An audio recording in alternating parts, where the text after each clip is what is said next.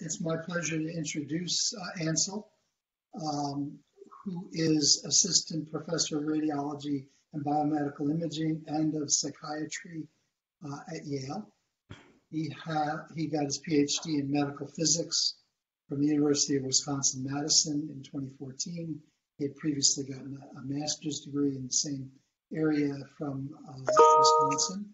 He then became a postdoc fellow at Yale in 2016. And when did you first get an appointment as assistant professor, Ansel? Well, no, I started as a postdoc in 2014, and I then see. I think 2017 was when I started as faculty. Okay. Yeah. The website says 2016. Ah, Maybe okay. you finished. Well, Maybe you finished that. The two prongs of his research include the characterization of novel PET imaging targets and paradigms and applying them to study psychiatric conditions in new and innovative ways. And he is going to lead the discussion of the article that is shown on neuroimaging, the study of dose-related brain kinetics and target engagement of buprenorphine in vivo from neuropsychopharmacology. The okay. floor is All right. yours. Thank you, Hank. So first of all, I'm happy for this to be a very casual kind of conversation. So, if anybody has questions or comments, please feel free to hop in at any point. Um, I'm kind of going to run through this quickly. So, this paper was a little interesting. I think that my first kind of, I think, overarching comments is that I wish it were a little bit more focused a little bit. But we'll we'll Here, get here. there as we go. Yes. But I think we'll try to kind of make sense of the really actually, it's a lot of data that's presented. So we'll try to kind of make sense of that together. So I just put together a couple slides here that kind of summarize the rationale and the background because it helped me organize my thoughts with how to best present it. And then after that, I just have, on the slides, just the different various figures and a couple supplemental figures I think are informative. But I anticipate maybe on the screen hopping back and forth between the actual paper and the figures. Uh, so just in terms of the rationale, so of course the study focuses on PET imaging of carbon-11 labeled buprenorphine, and so we all know that buprenorphine is really key for addiction maintenance therapy. One of the motivations to do this study is actually kind of a discrepancy on the neuropharmacology of buprenorphine that the authors cite, and they say that there's been this kind of in inverted U analgesic dose response that's been shown for animals, but in humans, it's more consistent with a full agonist dose response. So they really claim that there's a lot of, this is a fair point. There's a lot to be learned from identifying kind of what sort of receptor occupancies with buprenorphine are consistent with the doses that are used both for analgesic purposes and then also for purposes of more of like OUD type of maintenance.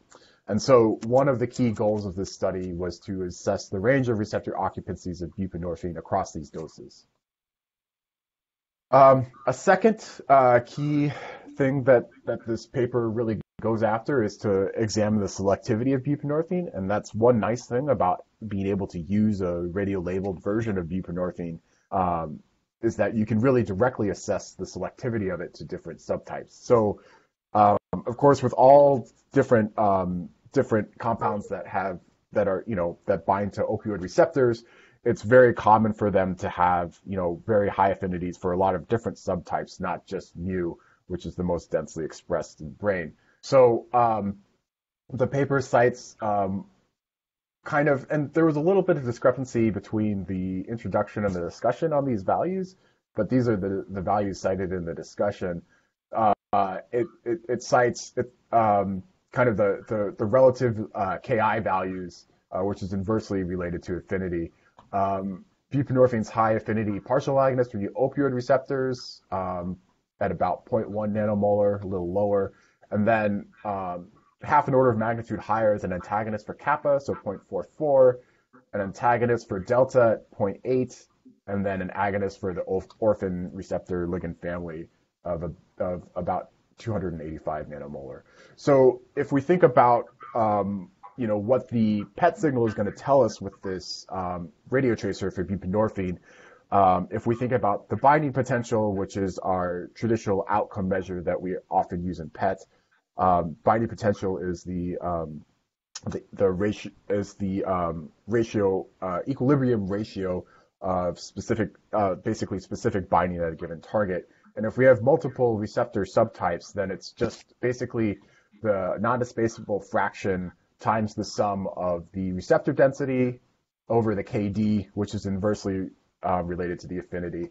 So you can see here that if it were the case that all the receptor densities for these subtypes were the same, then we should still have dominant signal from the mu signal based on the relative affinities of buprenorphine. But of course, mu is more widely expressed in the brain than these others. So we would expect that the largest component of specific binding would come from mu opioid receptor binding. That having been said, it's always very good to characterize if we have some small detectable mu component or delta component, or I guess orphan receptor ligand component as well. And so a secondary goal of this study was to assess the selectivity of the radioligand buprenorphine to opioid receptor subtypes, and this was done with a variety of blocking studies in the rodents. So I think it would be best actually if we kind of hop over right to those rodent studies. I think is a good place to start. So I think what I'll do is because these really were almost like two separate studies that do go together. So what I'll do is I'll kind of give the methods and the results for the rat studies, and then we'll come back and do the methods and the results for the monkey studies. The rodent studies are pretty straightforward and pretty small, so this should go quickly. So for the rodent studies, these were micropet studies. They were acquired on a micropet CT scanner. They gave buprenorphine, and then they gave blocking doses with an N of 4. And then they did this in how many? What does it say? I don't know that it says. Okay, so they did this. They did this in rodents, and then they gave blocking doses of different blocking compounds prior to the scan. Okay, so here it is. Right. Okay, so they did it in 4 rodents per condition, and so the blocking compounds that they used was the non-selective opioid receptor antagonist naloxone, and so they called this a positive control in the study. And so here, ideally, you're going to see just complete displacement of the carbon-11 labeled buprenorphine. Then they gave a bunch of selective compounds. So they gave the selective mu opioid receptor antagonist naloxonazine, which I'm actually not familiar with, but I guess this is a highly selective mu compound. They gave the kappa opioid receptor antagonist norbinol. I'm not going to say that right, but they gave a kappa opioid receptor selective antagonist as well, and then a delta opioid receptor antagonist, naltrindol.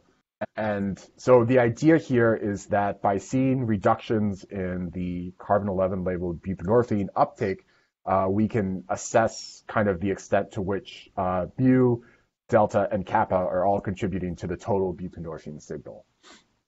For this analysis, they used a reference region approach. So they, a big part of this, I would say the kind of canonical way to measure this would actually be to do it with arterial blood sampling, but that's really difficult to do in a rodent, so it's not unreasonable to use, a reference region type of an approach for rodent imaging.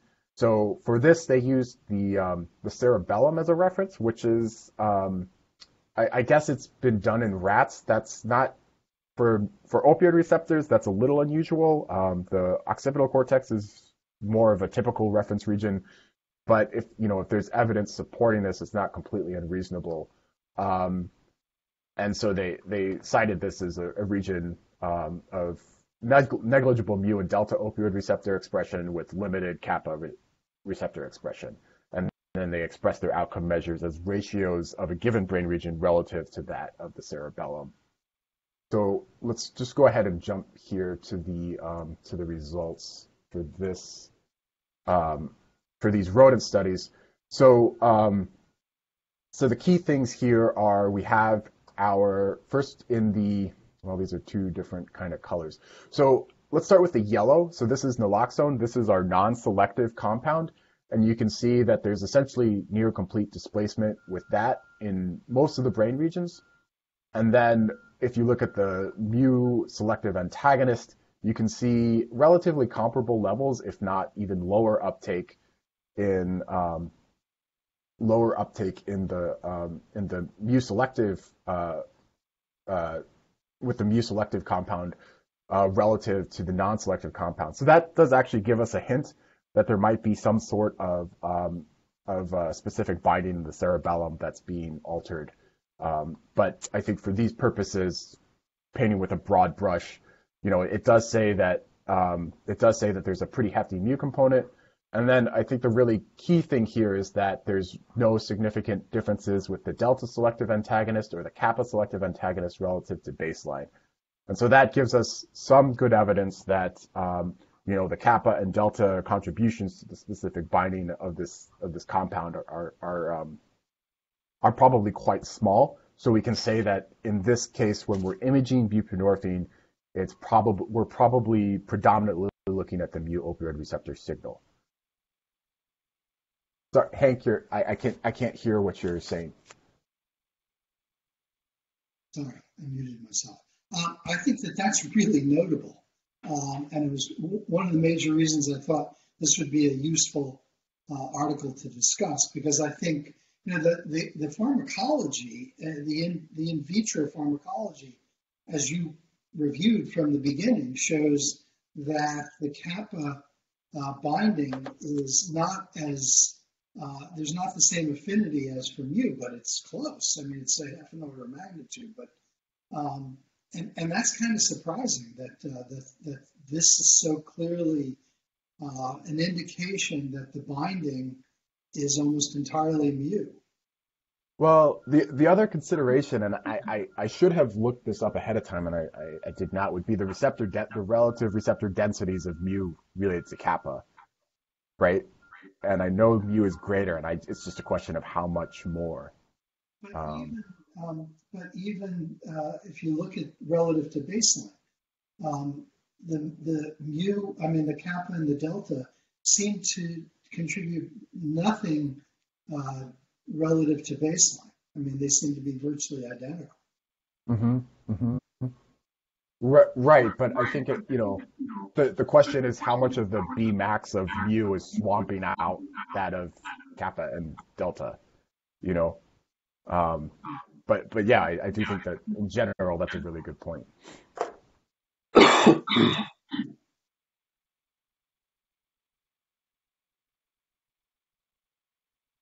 So,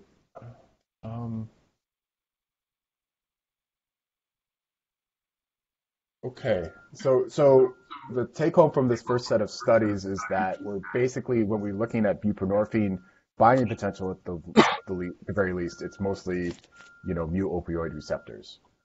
So now let's go to the plethora of non-human primate studies that have been done. And so that starts here with these co-injection studies. So they basically do a pretty thorough dose response, doing co-injections of the radiotracer along with known cold masses of buprenorphine. And so they first do what they call a microdose. This is simply just what we would call high molar activity. That would be essentially a typical PET scan, which are standard. You want your high molar activity to be sure that you're A, measuring binding potential correctly, and B, not inducing any sort of pharmacological effects on the study participants.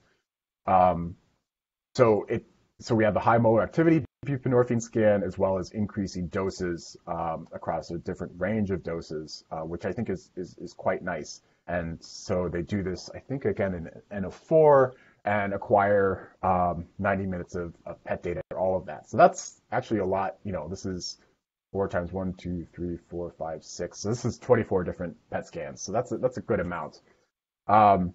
It's interesting that the data were acquired on an HR Plus, which is a little bit of an older PET scanner. It suggests these data might be a little on the older side, although there's still certainly some HR Pluses that are being used out there. I think with this tracer, it's important to consider just what kind of anesthesia is being used in the monkeys. So they use an initial dose of ketamine to knock the animal down, and then maintain anesthesia on propofol. So that should be pretty reasonable for the opioid receptor system. For the non-human primate studies, the animals, they also did arterial blood sampling so they could actually measure what the volume of distribution. And then from that, so they measure the arterial input function. They also measure total concentrations of buprenorphine in plasma using mass spec. This could actually also be done just by measuring what the parent concentration is in plasma, and multiplying times the known molar activity, accounting for the cold dose. So it's a little redundant, but I think that's a nice confirmation with 2 different measurement approaches. Their quantification methods are actually not 100% clear. So they don't really. So, for example, they say that they measure VT with the Logan plot graphical method, but then they report K1 values, and the Logan plot actually doesn't give you K1 values per se. So I'm not 100% sure how they actually did their modeling. I'm going to assume it was with a 2-tissue or 1-tissue type of model because they have the full arterial input function. So we're going to have to kind of make those kinds of assumptions as we move forward. They then used the binding potential relative to plasma concentration as their outcome measure. That's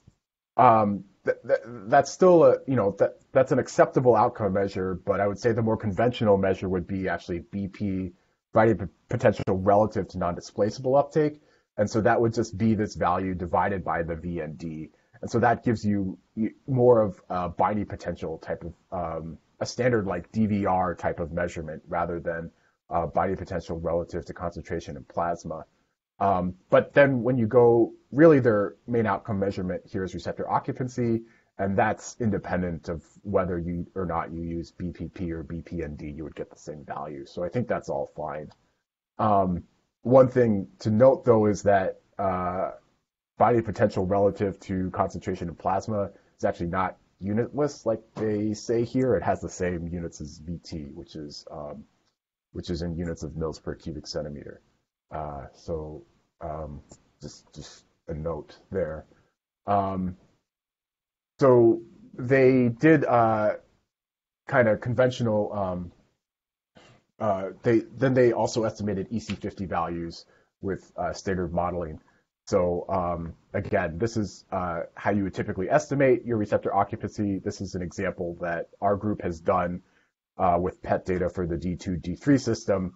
But this is kind of the relationship that you have of receptor occupancy, which is calculated as the percent change in binding potential at a given dose relative to baseline, and then plotted as a function of drug concentration.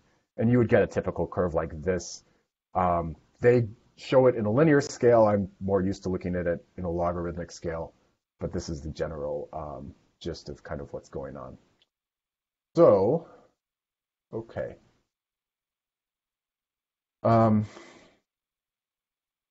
Okay, so let's jump now to the results. So this is kind of I would say a summary figure showing first images of the different carbon-11 labeled buprenorphine scans at different doses. The first thing to note is that they claim that there's kind of negligible changes in VT with this 0.003 mg per kg, but I think that it does look like there might be a little bit of reduction in specific binding. But in general, you see this really nice dose response where with increasing, as you would expect, with increasing doses of the buprenorphine, you see the reductions in VT.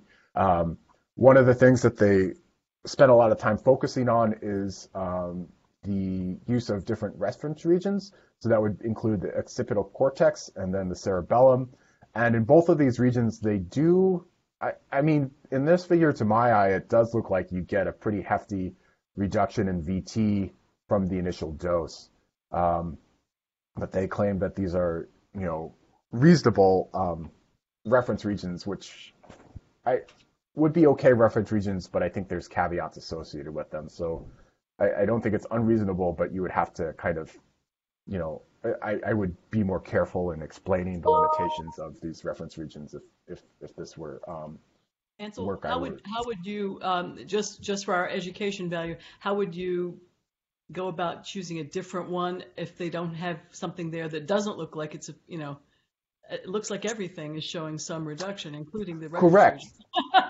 region. Right. So it may be that there is not a good reference region for this radio tracer. That's not uncommon. There are plenty of examples. I mean, for example, with the kappa opioid receptors that we're using in the PACE program, Henry's ECAP tracer or Pete, for example, that radio tracer just simply does not have a good reference region.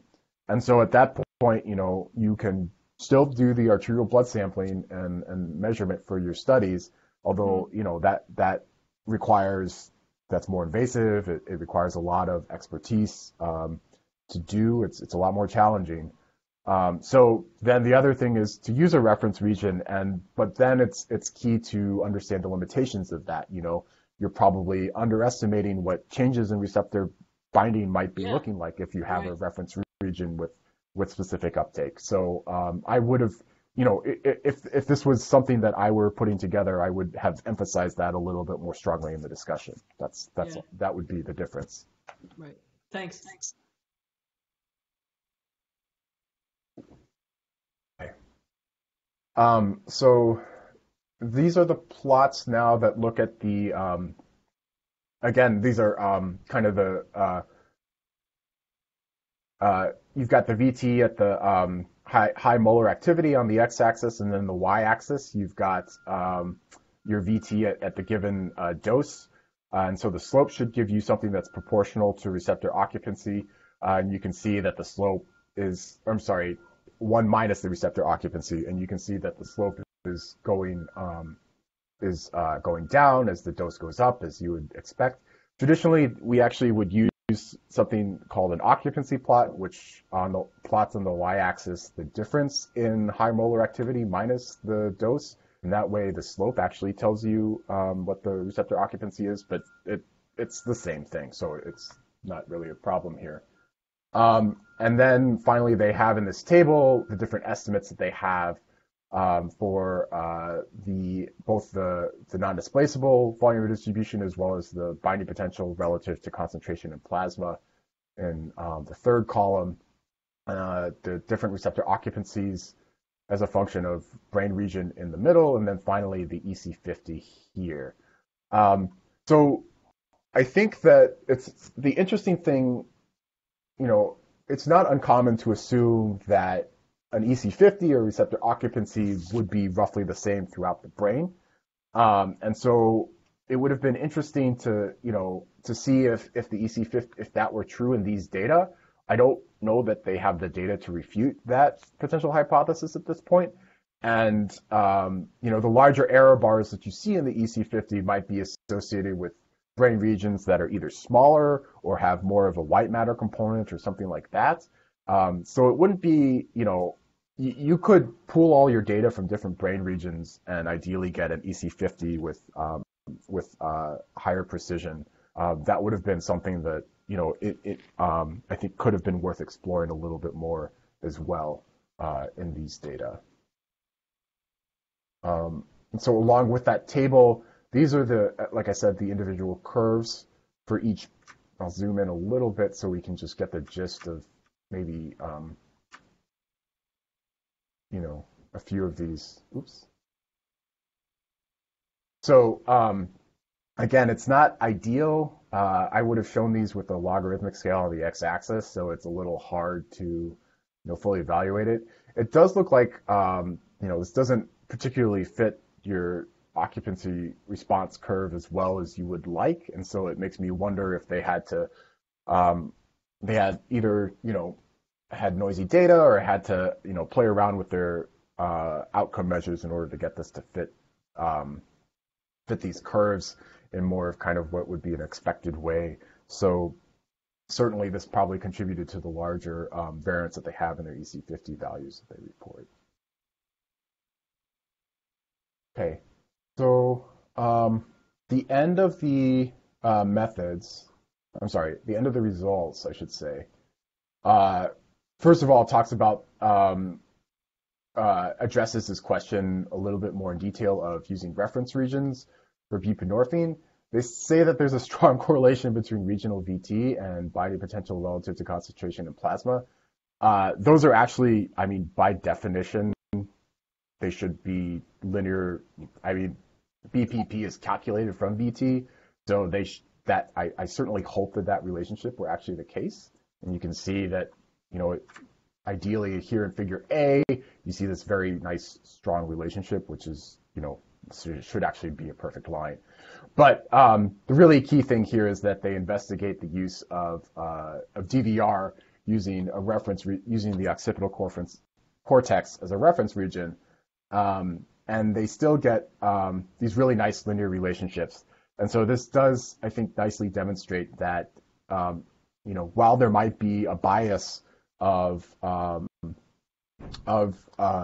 estimating your DVR using a reference region approach, basically, while this could be biased, it's probably biased in a uniform way. So this actually supports the use of using a reference region approach, again, with the caveat of understanding that there is some small specific binding in that reference region that's being used. Okay, so I think so any questions, I think, on these points before we move on to the discussion? Any other points that anybody wants to raise? Just had a mundane question, Ansel, whether or not that tracer that was used, the naloxone-based antagonist tracer in the rodent studies, anything close to that for humans in terms of something, like I know cyclophoxy was around for a while, but people said that wasn't a very good opioid tracer. And even though we want to do competition studies, even something that would reveal, even an antagonist tracer that would reveal the density of the receptors would be really great. Do you know what's on the horizon? This is sort of a mundane question before you get to the meat of your article. No, it's highly relevant actually. So buprenorphine is so first of all, I should say that the rodent studies only use buprenorphine as the radiotracer, and the different compounds were cold blocking compounds, and so it's of course it can be really just because you have a good drug, a compound that's a good drug for a given receptor, it doesn't mean it's necessarily a good radiotracer. There's a lot more that needs to go right for that to happen. Yeah, I've heard about that. Yeah. Yeah. So I think relevant to that, let's take a peek at the buprenorphine time activity curves. So I would say that, to image mu opioid receptors, the accepted radiotracer is carfentanil, of course.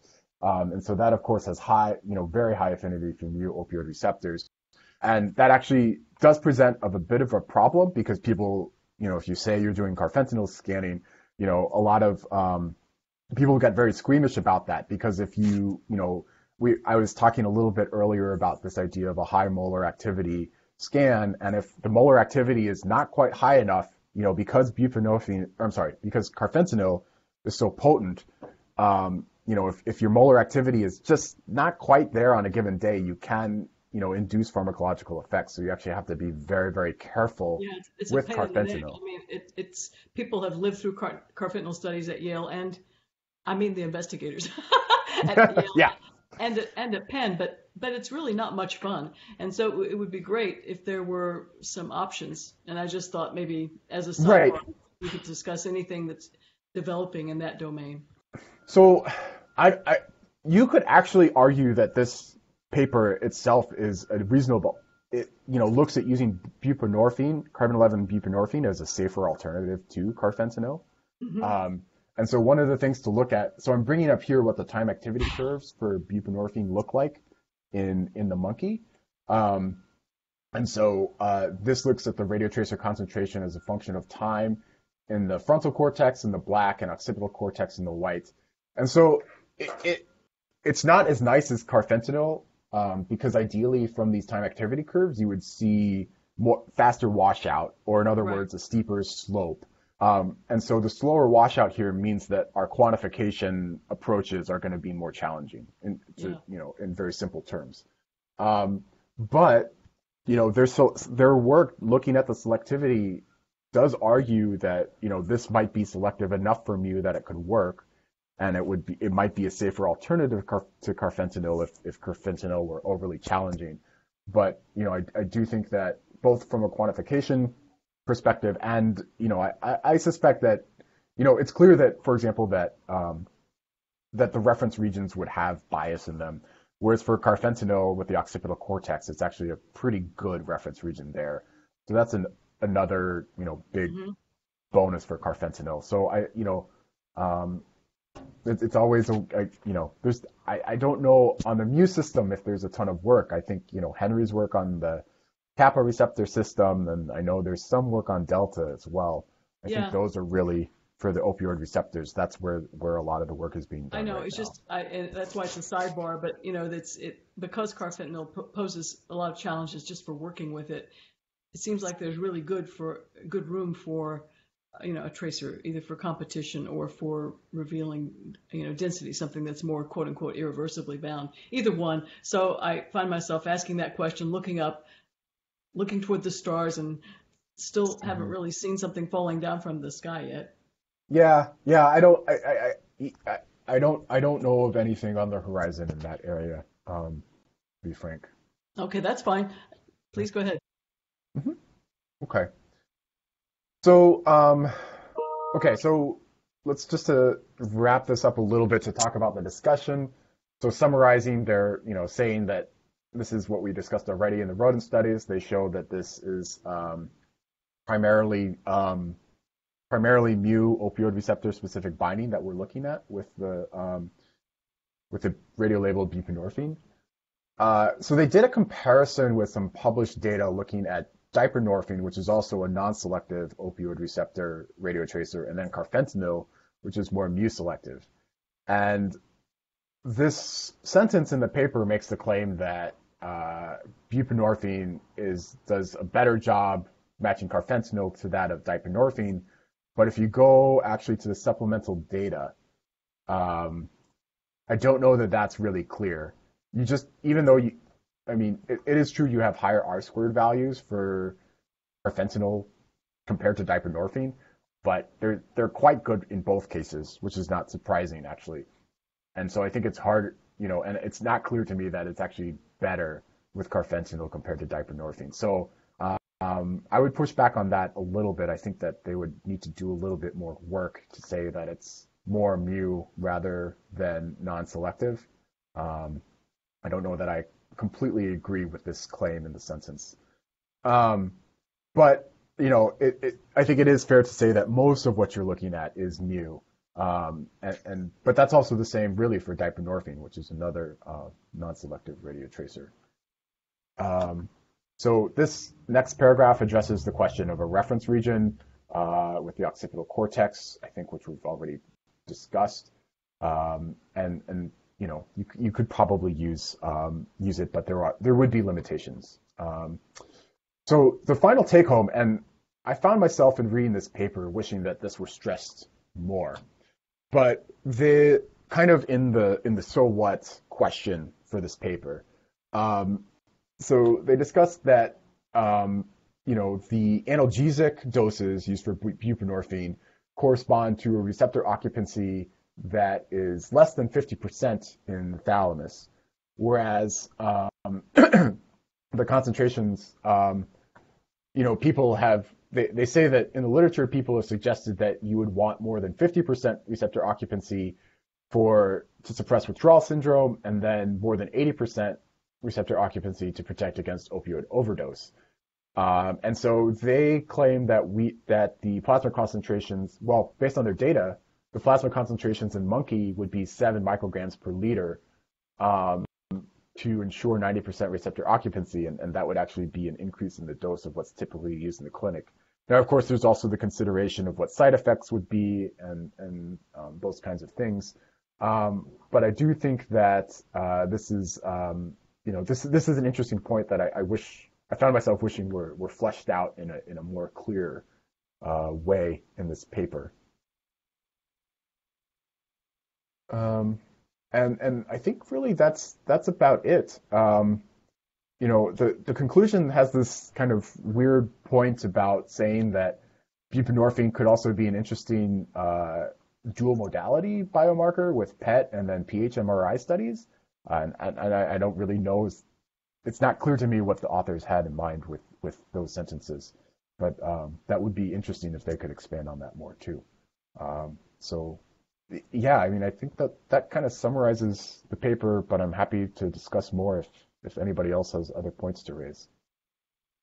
I think it's wonderful that you were able to catch the various sort of, I'll call them, minor and not so minor technical things. It's interesting how things, just as a sidebar, sort of are reviewed and get into neuropsychopharmacology, for example, which is, it's a journal which has a pretty good impact factor, but there are quite a few little loose ends here and pieces that seems like somebody should have caught along the way, either the authors or the reviewers or the editors or somebody. But anyway. I agree. I find myself a little disappointed in the reviewers actually for not pressing them on more details in a lot of cases. Yeah.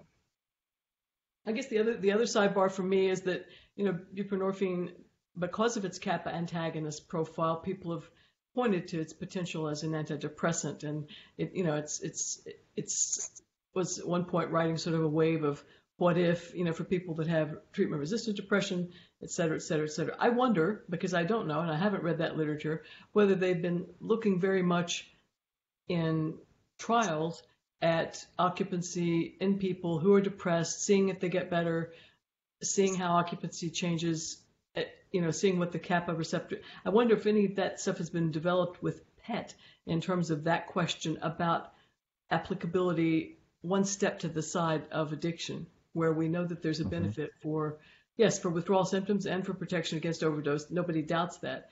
But it would be a win-win if it worked in that comorbidity. Do you know anything about that and whether or not PET has been brought to bear to understand if it is its actions through kappa that are responsible for its apparent antidepressant benefits, and if there's a steady relationship?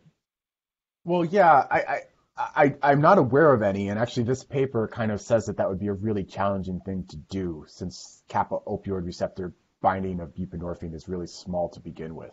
I think, and also, the other piece of that is that because the kappa opioid receptor ligands that we do have are so new, it's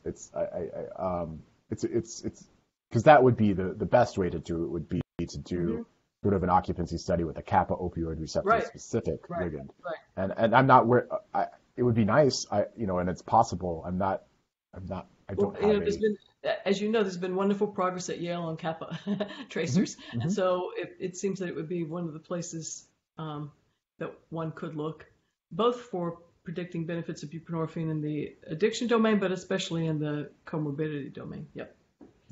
Yeah. If that's been done, I'm not aware of it. Yeah, I'm not either, but I thought you might have bumped into it. Other questions or thoughts, comments, clinical or preclinical, all are welcome.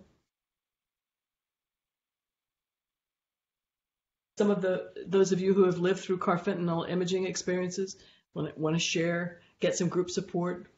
I think the point that you made about the depression literature is actually partly what prompted my comment early on about the fact that the apparent lack of binding to kappa receptors is not consonant with the in vitro pharmacology, where I think that approach was first identified as potentially useful. I know that there are candidates that have been developed for use in blocking kappa receptors for treating depression. I don't know that anything's gotten to phase 3 yet, but it kind of surprised me to see these data. And we were planning on doing a kappa study and looking a kappa ligand and looking at buprenorphine effects in the Explorer. And this has kind of gotten us thinking a little differently, maybe just going with carfentanil. What do you think about that, Ansel? Yeah, I mean, well, as I was just talking with Anna Rose about her question, I was like, well, we are kind of thinking of maybe just doing exactly that study, right? With the kappa, and it's not unreasonable to do, because if we are because if we have a kappa selective radioligand, it's just the Vmax of mu is really, in this case, and an order of magnetic affinity is a solid difference. So, it's not surprising to me that that the binding potential we have here is dominated by mu. It doesn't mean that the kappa is not there, and so if we have a kappa selective radio tracer, it's still worth doing. I think this doesn't necessarily discourage me from wanting to do a kappa selective study with a buprenorphine block, actually. I think that would be relevant, but it does speak to the necessity, I think, of doing carfentanil along with that, I guess. Yeah, the two things seem like they would inform each other. Yeah. Mm-hmm. Thank you. Wait, could you, with the radioactivity limits, could you do that within participants, within subjects? Sure. Yeah. I mean, if you used ECAP, which is the carbon-11 version of kappa, the dosimetry that you have from a carbon-11 scan is not that large. So it's very common. We actually at Yale frequently do same-day carbon-11 scans. It's a nice thing to do same-day challenges. So I don't think that would be a problem to do 2 scans in one person. That would help with the inter-subject variability, which is always in any of these studies, The between subjects variability is sometimes great. So having a within subjects scan pair would be a way of helping with that. Yeah. Mm-hmm. Well, hey, Ansel, it's a little bit of an aside, but I was just thinking about how there's a lot of times we don't have a good reference region when we're doing this brain imaging. But with both Yale and us now going towards having these closer to whole body imaging systems, I'm wondering whether the disadvantage is sometimes it's hard to get that arterial blood sample out of the whole body scanner. I'm wondering what are kind of the minimum criteria to switch to doing venous sampling, with the idea being you have like a big blood pool in the field of view, you got a perfect shape of your arterial input function, as long as you can just convert that to whole blood, the whole blood to plasma measures. So you're talking image. Go ahead. Are you talking more of an image derived measurement or a venous plasma measurement? Well, I'm thinking, what do we have to do to move from doing all the arterial blood sampling? So, so in the ideal case, what our kind of template for doing that is the arterial blood sampling is your gold standard, and then we do the venous blood sampling, and we just do a comparison between the two, because the parent fraction or radioactivity concentration in venous plasma is not always as close to a match as arterial as you would like it to be, right? Right. So, and that works better or worse for some radio tracers rather than others. And you also, the plasma to whole blood ratio, of course, also needs to be stable, at a given time. And so I think it's, as much as I would like to have a template answer, unfortunately, it's more of just like a trial and error measurement, and just to see, because it's hard to predict ahead of time how those things are gonna look to each other. One good candidate for that, because can you remind me the nicotinic ligand that you're using, that Jake is using? Is it The 2FA. fluvoutine or 2FA? So 2FA is probably a good candidate for that because it has a very high parent fraction. But actually, yeah, it should be, and it's a slower radio tracer, so that's a more of a reasonable candidate for that. But the other thing is for a radio tracer that has faster clearance, then it can be more difficult because since things are just moving faster, getting those equilibration or pseudo equilibration ratios is more challenging. Right. So, but at least would you think the key comparisons you'd want to see as a reviewer would be the plasma, the whole blood, the metabolites in venous versus arterial, and maybe just a basic TAC of arterial versus venous? I'm just yeah, I know there's no template answer. I'm just trying to.